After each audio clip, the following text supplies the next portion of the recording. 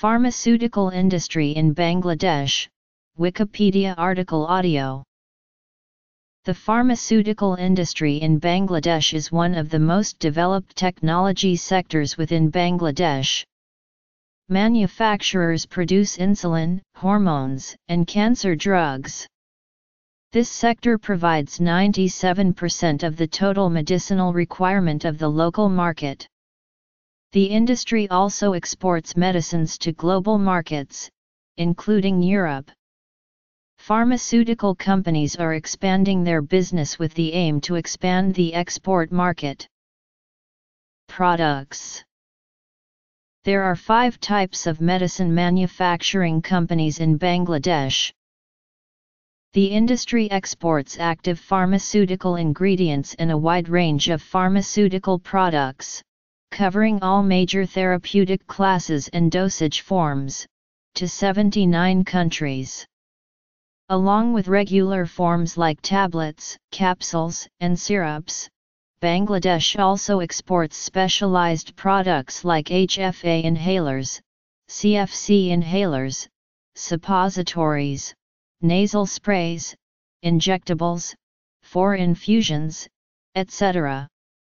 These products have been well accepted by medical practitioners, chemists, patients, and the regulatory bodies of all of their importing nations.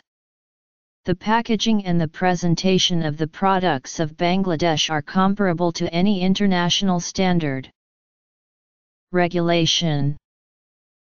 2 organizations regulate drugs and pharmacies in Bangladesh.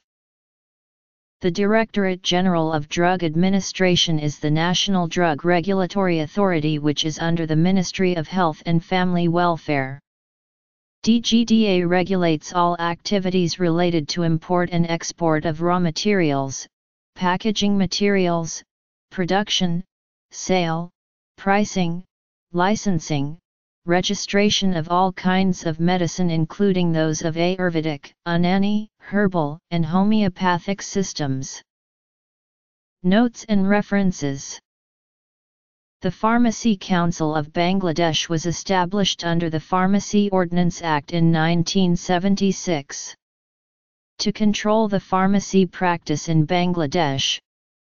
The Bangladesh Pharmaceutical Society is affiliated with the International Pharmaceutical Federation and Commonwealth Pharmaceutical Association. The national drug policy states that the World Health Organization's current good manufacturing practices should be strictly followed and that manufacturing units will be regularly inspected by the DDA. Other key regulation features are restrictions on imported drugs, a ban on local production of around 1,700 drugs that are considered non-essential or harmful, and strict price controls on some 117 principal medicines.